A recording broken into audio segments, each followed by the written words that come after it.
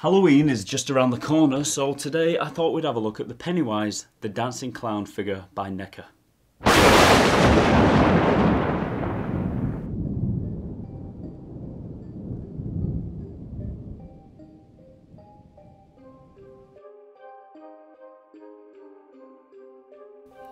I think it's safe to say that most of us do have a fear of clowns, and in some way they do creep us out.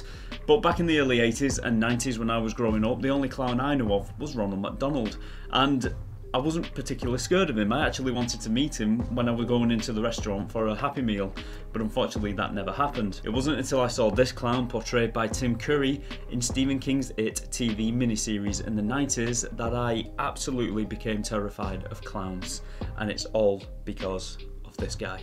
Now, if you was to watch this film in 2022, you probably wouldn't find it that scary. You'd probably find it laughable. But if you were my age and you watched it way back when, it was absolutely terrifying. It really did have an effect on all of us, I would say.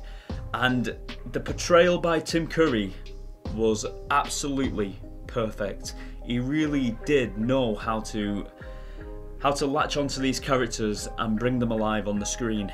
In 2017, the character of Pennywise the Clown graced our cinema screens once again, this time portrayed by Bill Skarsgård. And a couple of years later, a second movie came out to complete the story. Now, that version of the film was very good. In fact, it was almost perfect. I really did enjoy part 1 and part 2 of those movies.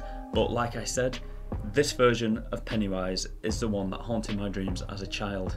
Bill Skarsgård's version was scary, but this is the one that truly haunts my memories. This Neca figure came with quite a lot of accessories, but unfortunately I can't find most of them now because I've had it on display for quite some time and I've got a box full of accessories and finding them is like a needle in a haystack. However, I did manage to find 3 of the variant heads, and I'll do a close-up on these in a moment for you to have a look at, and they are all brilliantly detailed.